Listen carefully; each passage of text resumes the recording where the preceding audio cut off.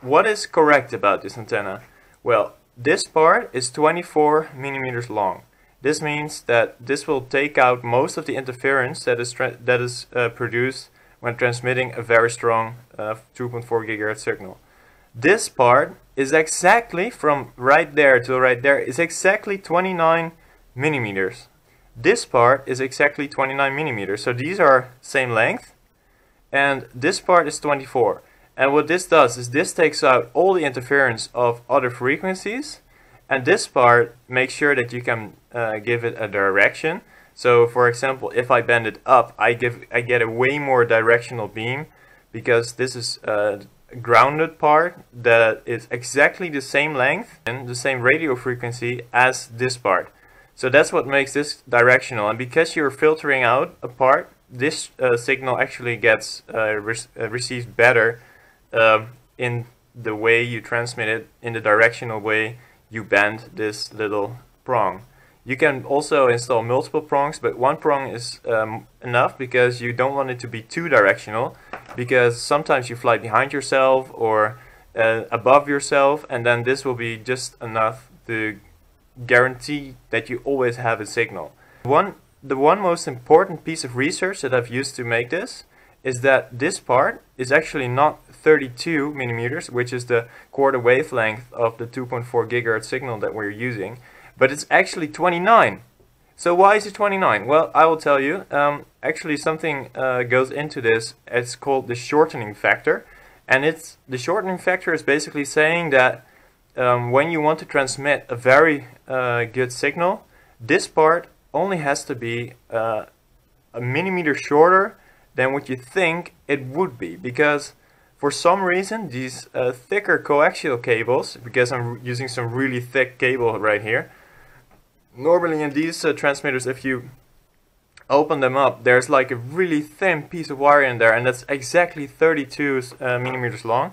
But when you're using thicker cable, thicker is always better for RF frequencies, you have to use a really short piece.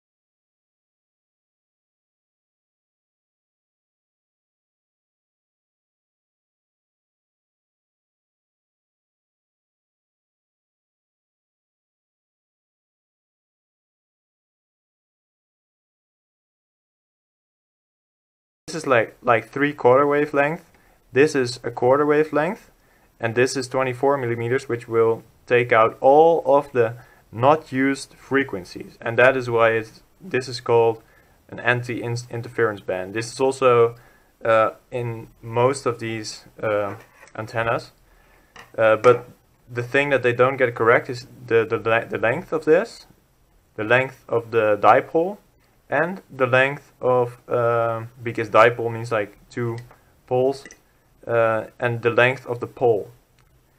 This is really thick wire, and you need a dipole with a length of 29 millimeters, especially if you're using, because the wire in these is really thin. It's only, I don't know, like 1/5 of a millimeter wide, even thinner than this is, for example. And this is yeah, really thick, so you can shorten this to 29 millimeters because of the shortening factor, and I will put some links in the description as how this works and why it works.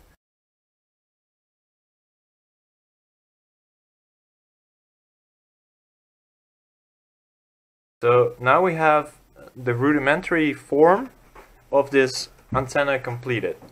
We have a nice band solder that's wrapped around this part where the frequency is mostly formed. So, and then we have the RF shielding, 24 millimeters. Then we have the dipole. So let's cut this thing to length. Okay, so it's very important.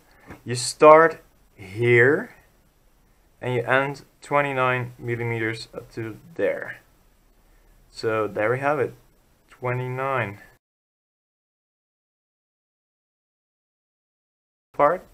And now let's make the other part. So first of all, this has to be 95 centimeters now.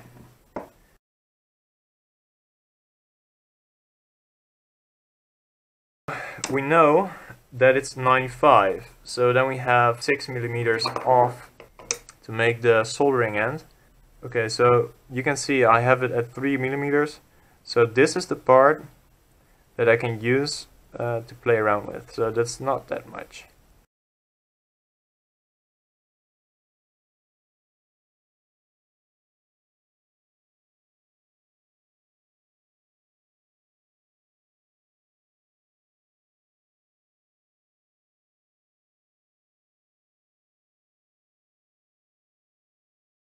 Right, so how is this signal wired?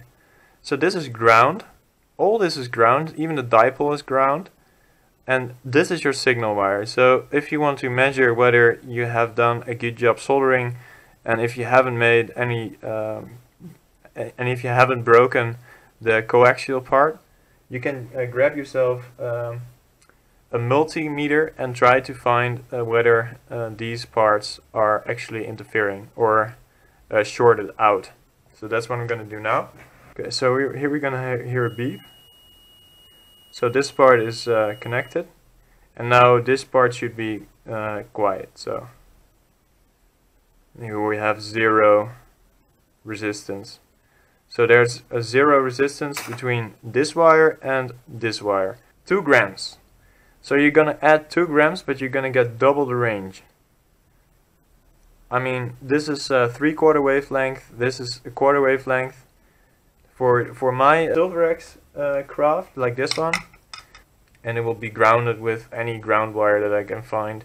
The battery eliminator circuit, and I will use ground from that to ground it out, because you always want less than 5 millimeters of unshielded, because when you have more, this will make interference as well. So thank you guys for watching. This is the best antenna that I've found, the best antenna design that I've found that I can use on very light quadcopters. And some people use more of these tiny dipoles, but I found it with one being directional, it's fine and it's good, it's very good.